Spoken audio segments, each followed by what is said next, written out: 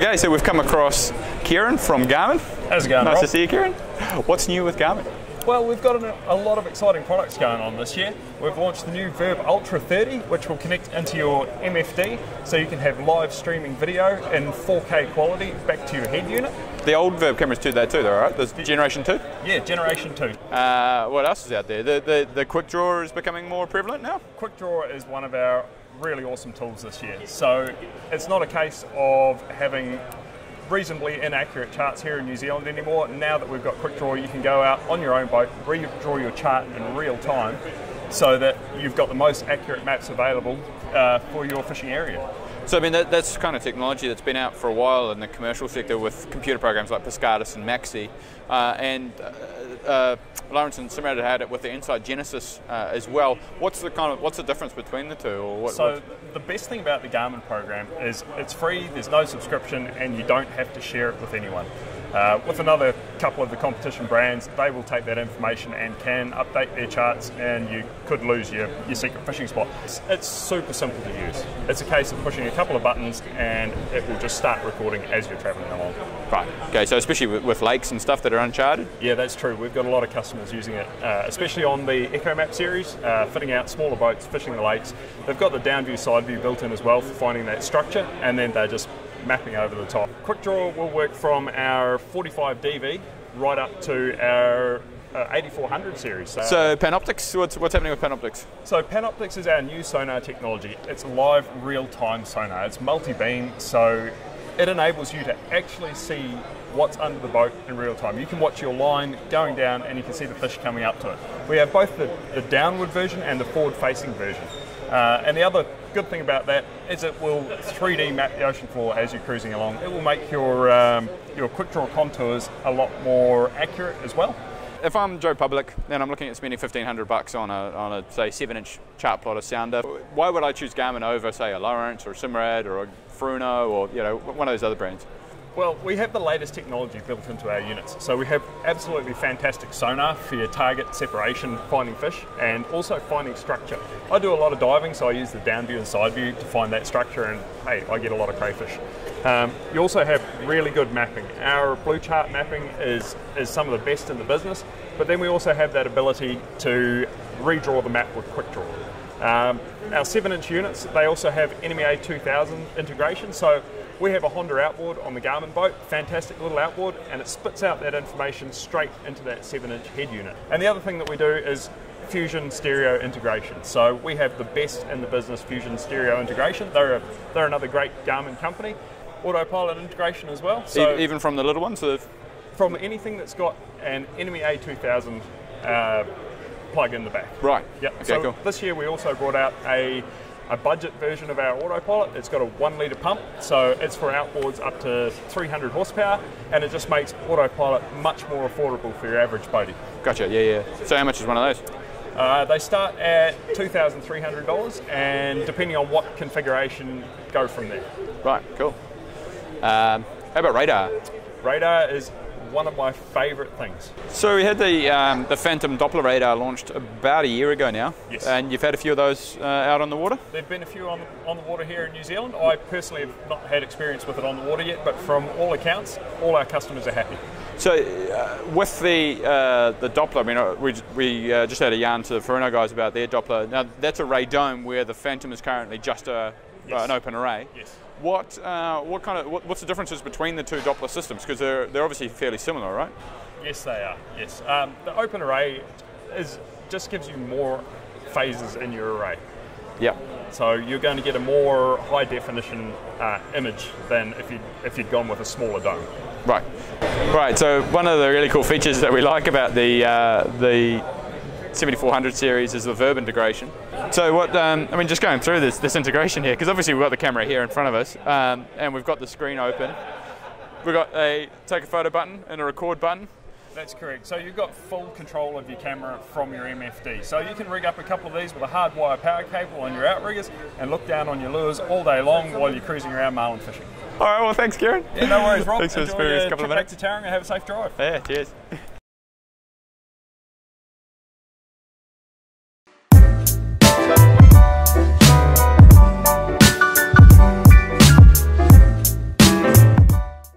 Okay, so we've moved along to a good New Zealand company here, Fusion Entertainment. I'm here with Glenn Orr. How you going, Glenn? Yeah, really good. Good to see you. Yeah, bloody brilliant. Yeah. So what's new? Well, we're at the Auckland Water Show, and the new product that we're exhibiting at the show today is the new Fusion Stereo Active. You've pretty much got the whole stand covered in this one product now, isn't it? Yeah, indeed. It's a bit of a world first, like most of Fusion products, and this unit here looks somewhat like a Bluetooth speaker, but in fact it's a fully integrated stereo system. When you say, what do you mean fully integrated? Most of the units that look like this are just Bluetooth speakers where you stream your telephone music direct to the speaker, but this unit here has AM, FM tuners, plays USB. You can wire your telephone into it either via Android or Apple, and also you can stream your Bluetooth music directly to it from your phone. And if your phone goes flat while you're out on your paddleboard and you need to call for assistance, you can actually reverse charge from this unit to your iPhone and charge your iPhone up so you can ring for help. So what's the actual battery life on it? Battery life is just on 20 hours at normal listening levels, and at full power you'll get over 3 hours use. But at full power you're just about deafening yourself. The sound quality on these is fantastic. And what, it's pretty waterproof? Totally waterproof. It's actually IPX7, which means you can submerge it to a metre for 30 minutes. But you don't need to worry about that so much because they actually float. So if they drop overboard or fall off your paddleboard, which they shouldn't do with the locking system, it'll just float. So it's pretty cool. And where do you see these things being used? Like obviously on paddleboards, I see you've got a couple of paddleboards here. Kayaks, small boats? Kayaks, paddleboards, anything that doesn't have a battery, any boat that has a twist grip outboard on it where someone wants music. Also around your spa pool, inside, listening to music, ATVs, hunters taking them out in the bush, getting them covered in mud, and they can hose them down when they're finished, or even just take them to the beach. And if you get it full of sand, just hose it out and away you go and it's ready to go. So what else have we got that's new? We're releasing the RA55 stereo, which is our new entry-level product. It's under $300. It now has 4 speakers and Bluetooth streaming, and we haven't had that hit the streets yet. That's due in about 2 weeks. So cool. when it does hit the streets, we're anticipating big sales for it. And the 55, is it going to be NEMA 2000 or is it? No, it's just primarily for audio only. Whereas the RA70 that you previously mentioned, there is a NEMA version as well, which is which enables you to connect your Fusion stereo to any of the major brands of multifunction displays.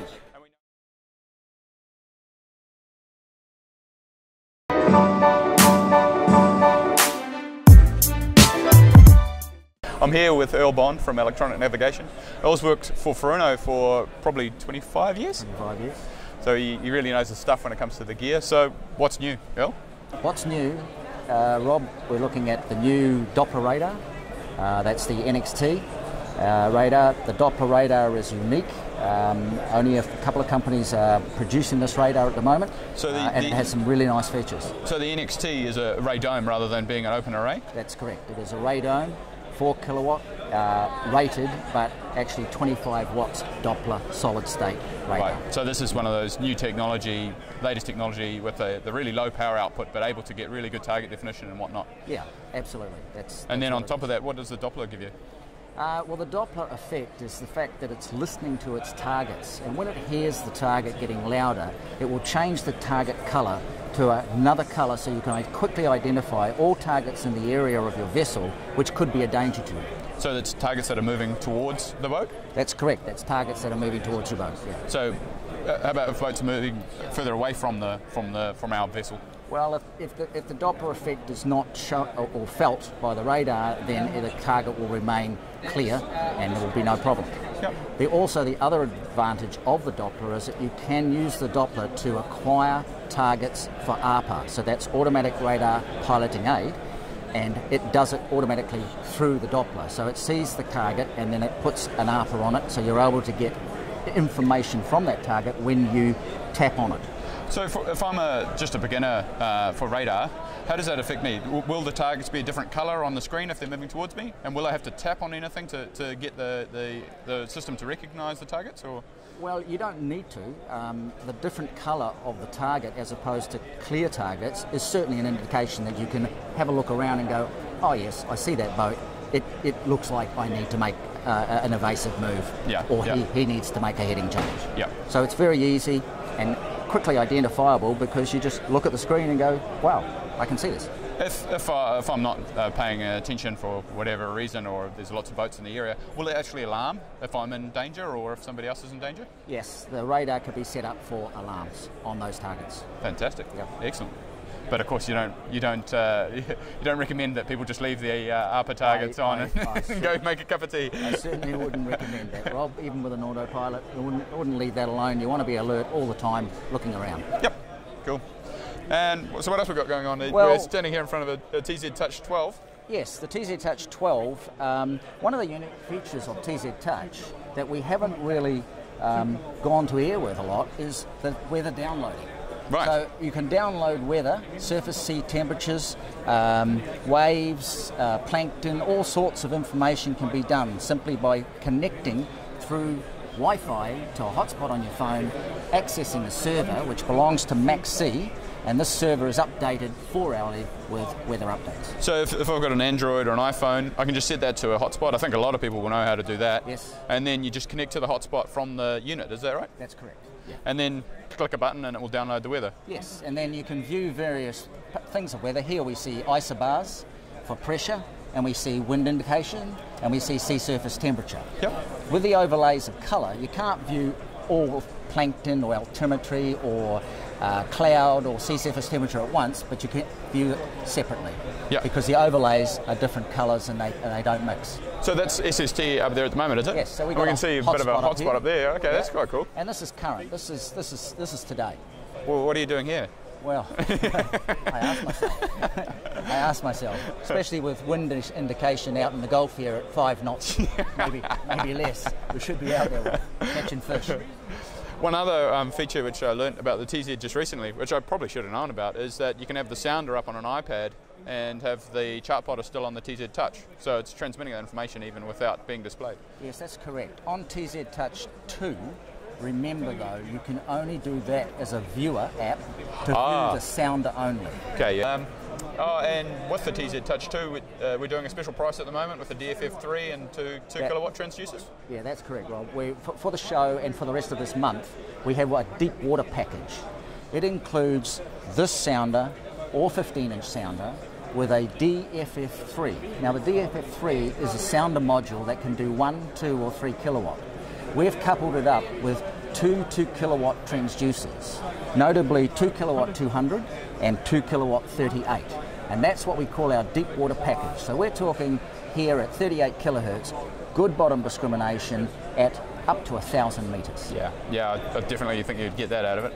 So the DFF3 itself, that's the same back end as an FCV 295, is that right? It is, right behind you there, Rob. Right. This is a 1150, but it's very similar to a 295, as you said.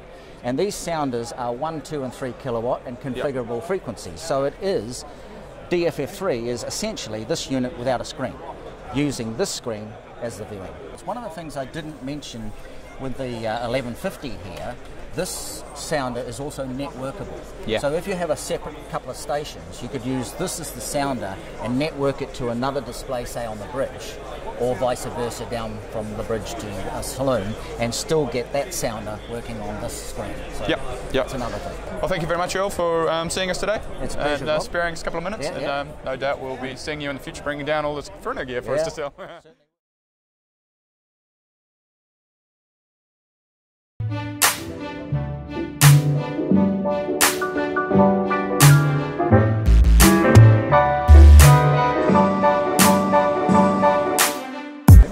So I got Ben here from Navico. Navico is obviously Lawrence and Simrad products. We do the Lawrence products. So what's new with Lawrence, Ben? So I guess we've got, there's 3 key brands with us, Lawrence, Simrad and B&G. And they're all sort of targeted for different markets. So Lawrence is sort of runabouts, fishing, kayaks, Simrad sort of powerboats, work boats and sport fishing, and then B&G is all yachting. So with Lowrance, one of the key products we've released this year is called the Elite TI series. Yeah. So we've been doing those out of our shop, and obviously the big key with those is their touchscreen, right? So we were talking to Kieran just earlier on about what he would go with in that $1,500 mark, and obviously the Elite 7 Ti is right at that kind of $1,500 mark, and it's a touchscreen model, so that's a big kind of advantage that you got over the competition in that area. Definitely. Yeah, I mean it's the first time Lowrance has had a touchscreen with a chart and with a transducer for under $3,000. So in the past we didn't have anything. We had HDS, which was up. You add a transducer and a chart, you're looking at $3,000. So for us, we've got something now. It's retail about $1,600, and that comes with a transducer. It's called Total Scan. So it's all in one. Side scan, down scan, and chirp sound are all in one. So that's where the sort of technology is going. Is it's one transducer that sort of does everything now. Absolutely. But so that's like about the $1,600 mark, with $1,629 or whatever, and then there's another one which is actually a bit cheaper as well, isn't it? And that's just got the downscan bundle. Yes, we do a 5-inch version, so we do the Elite 5 Ti, which has actually been a big hit with the jet ski market. So a lot of guys are putting them into jet skis. It fits up in the console. There is a big one for us next year. Is the Elite 7 Ti has been, I think it was released back in March this year, and it's become our single biggest seller for Lowrance. Oh, really? It's essentially been a few boat shows I've been at recently, and people, I've got a small runabout Elite 7 Ti. I've got this Elite 7 Ti. It's becoming a standard for us, and it's they're bringing out a 9. So it's funny. Well, the 9 will be really good as well, but it's funny because Garmin really opened up that market with the 70 series, the small cheap touchscreens. Yeah, and they just closed the door on them. I know, and we were hurting. Like back in the day, they killed us, and then that market's just gone, and it's like now we've got Lowrance and Simrad in that market to ourselves, and no one else is dominant. No one else even has an option in that space. So obviously, I mean, I asked the same question to Kieran earlier on. $1,500, you're going to go with the Elite 7 Ti? Yeah, for sure, definitely. And for what reasons? What those reasons you're talking about? With the side scan and the integrated Wi-Fi and whatnot? Or? Yeah, I mean, you just have to play with the unit to see. They're far easier than some of our other products in that sort of price range. Really just the bang for your buck, what you get for what you pay, and it's just, it's hit that price point, it's hit that screen size. Most people are looking at 7-inch screens now as a standard. 5-inch sales have really tapered off, and 7 inches have really ramped up. So we've sort of, I think we've really hit that price point with the features and just the ease of use as well. And so for us, that's why it's become our best seller. So, it's a big one. One of the big things that Karen was talking about was the quick draw software. And now obviously quick draw is an updating software. And then with the Lowrance stuff, you've got the Insight Genesis. Now the Insight Genesis community is obviously a lot more established now because it's been out for Yeah, it's been around 4 years, and it's sort of, it's really, like if you look at the stats of usage over the last 4 years, it's just, in New Zealand, it's gone sort of like this, and then it's just gone like that. So it's what it does is it records, you select to record the fish finder data as you go, and it won't map it instantaneously. What it does, you take the data, you put it online, it goes through checks and balances and goes through algorithms. So you take that bathymetric map, put it back into your display, and then you can actually share it as well. So you can take other people's data. So Tarawera has been mapped completely. Okataina is getting mapped. I was having a look at the Insight Genesis chart of Tarawera. It's so extensive that I think that data actually came from the University of Waikato, didn't it? No. Oh, I don't think so. I don't know exactly who mapped Tarawera, but I mean, my point is it's not some Joe Bloggs going out in his team. No, it is.